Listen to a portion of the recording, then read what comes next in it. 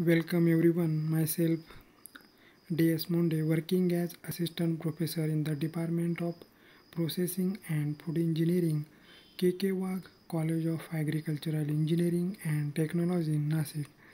In this video lecture, we will study the aerodynamic properties of agricultural produce.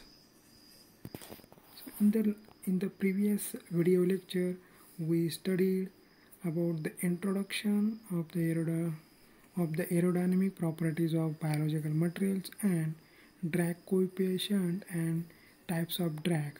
So in this particular video lecture, we will study about the terminal velocity. Terminal velocity is one of the aerodynamic properties of the agricultural produce. So terminal velocity.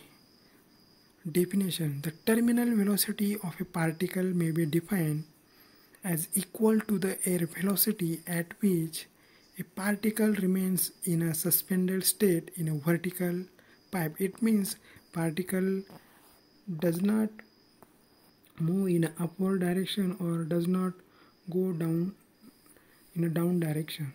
So in the condition of free fall, the object will attain a constant terminal velocity Vt, at which the net gravitational force Fg equals the resisting upward drag force Fr. If V is equal to Vt and Fg is equal to Fr, so by substituting the values of Fg, that is net gravitational accelerating force Fg, and the resisting upward drag Fr, the terminal velocity can be expressed as Vt is equal to, in square bracket, 2 into W in bracket rho p minus rho f bracket complete divided by rho p into rho f into ap into c bracket complete raised to the power 1/2. So where Vt or V is nothing but the terminal velocity of the material having unit meter per second, W is the weight of particle in kg, AP is the projected area of the particle normal to the motion of the grains, rho f is nothing but the mass density of the fluid, kg mass per meter cube, rho p is the mass density of the particle having unit kg mass per meter cube, and c is the drag coefficient.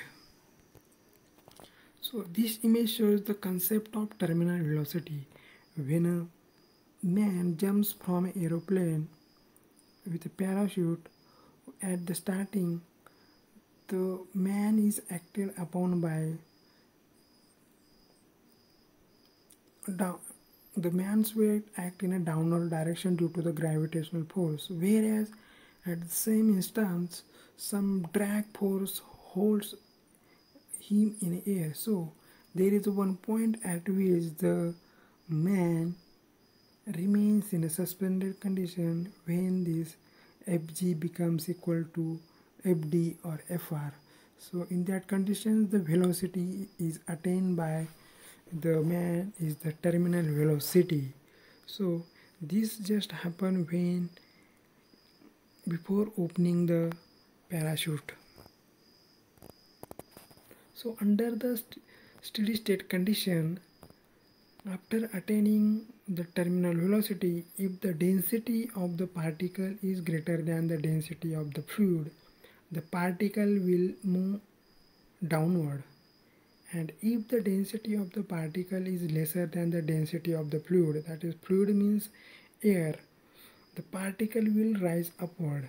So when air stream is used for separation of products such as wheat from its associated foreign materials such as straw and chaff, knowledge of terminal velocity of all the particles involved would define the range of air velocities affecting good separation of the grain from foreign materials. So this we must have the knowledge of aerodynamic properties of biological material for various purposes like cleaning, separation, etc. So for these reasons, terminal velocity has been used as an important aerodynamic properties of materials in such application as pneumatic, conveying and separation from foreign materials. So to derive a general expression for terminal velocity, the net gravitational accelerating force Fg equals the resisting upward drag force Fr. So as we discussed earlier, if V is equal to Vt and Fg is equal to Fr, substituting force Fg and Fr, the expression for terminal velocity will be mp into g in square bracket rho p minus rho f divided by rho p bracket complete is equal to 1/2 c into ap rho f into vt square. So therefore, by simplifying this, we will get vt is equal to, in square bracket, twice w in bracket rho p minus rho f bracket complete divided by rho p into rho f into ap into capital C bracket complete raised to the power 1/2. Also C is equal to 2 into w in bracket rho p minus rho f bracket complete divided by vt square into ap into rho p into rho f. So where g accelerating or acceleration due to gravity having unit feet per second square, mp mass of the particle, that is having unit sludge or weight per gram, or lp second square feet, rho p mass density of the particle sludge per cubic feet, rho f mass density of the fluid sludge per cubic feet, ap projected area of the particle normal to the motion square feet, and W weight of particle, that is pounds, lbs. Note that the drag coefficient is given by C, which is considered to be an overall drag coefficient such that C is equal to Cf plus Cd. Where flow is laminar, Cf is generally negligible. For turbulent flow, Cf is usually negligible except for streamlined bodies. So the expression for terminal velocity of object to various shapes are given in the following equations. For spherical bodies, for sphere of diameter dp, terminal velocity is given by the formula in square bracket 4g into dp in bracket rho p minus rho f bracket complete divided by 3 into rho f into c bracket complete raised to the power 1/2. Similarly, it is also given for the thin disc normal to face, and for infinite circular cylinder it is also given. The formula are shown in this slide. So this image shows the application of terminal velocity. So it is a pneumatic separator which has a backstop in which various parts of the machine are shown. So by the application of aerodynamic properties like terminal velocity, impurities are separated from the grain.